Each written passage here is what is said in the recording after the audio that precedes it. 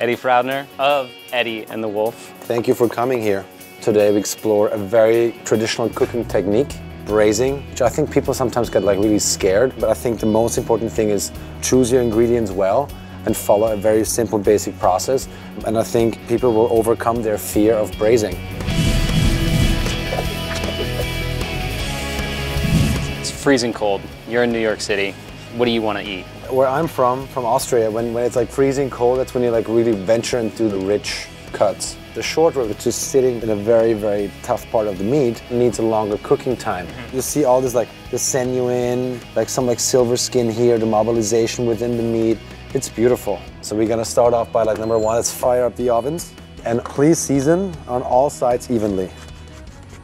We will need some root vegetables. So I got some baby leek and some carrot here. Okay, you see we are smoking in there. That's exactly what we want. Perfect. You basically make sure that this piece of meat is seared evenly on all sides. This is what you want. You want this like nice crust here. After the last piece, we're gonna add our mirepoix, which is basically shallot, carrot, yellow beet, and baby leek.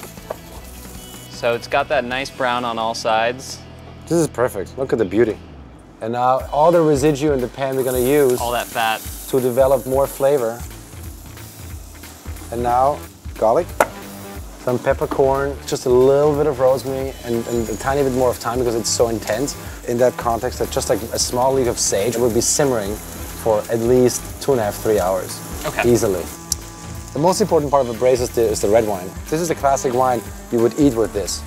Cheers. This is 100% Braufränkisch from Austria. Braufränkisch is a native grape to Austria, so this is like super traditional. Now we're gonna add it right into there. And that's gonna deglaze the bottom of the pan, so all that sticky, good bits of meat and oil and all fat. But we forgot one important part, which is very untraditional. I like to use kombu in my braises. It's basically a seaweed, which just like intensifies like one more level of taste for this dish. So we got this bubbling pretty good here. We're gonna add some brown sauce, which is like basically a bone stock. So I'm gonna go ahead and drop this guy back in the pool. Right now the heat only comes from the bottom, so you don't want that. I'm gonna go and throw this into the oven because it has more even heat. And so you cover it with the foil so it's like it won't reduce too far. Exactly.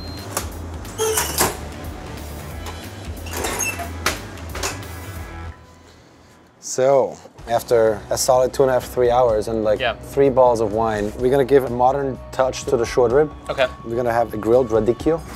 Everybody thinks salad is only meant to be eaten raw, but what we're gonna do today is make wedges and grill those wedges in the pan. Just a drizzle of oil because the pan is really hot already.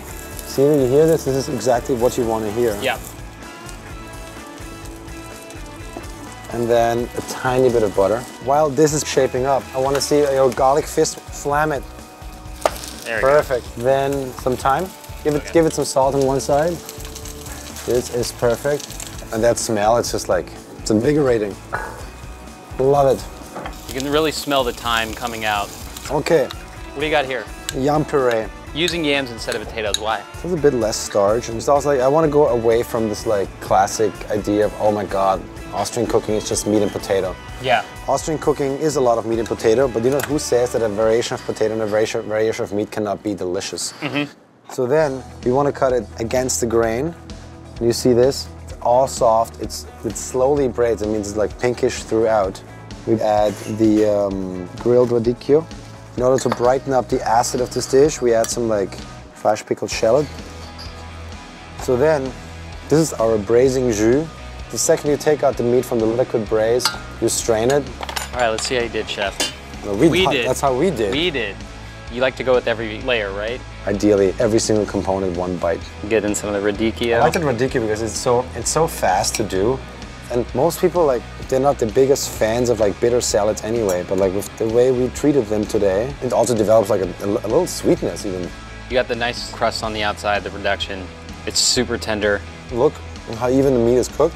And it's like, it's weather appropriate. It's like, that's what you eat in New York City when it's cold outside.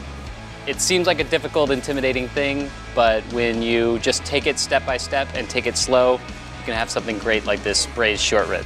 Well done. Really nice. Cheers. Or as they say in Austria, Prost. Prost. Okay. Now here's your egg. And that's gonna go right on. Right on it. Yours is all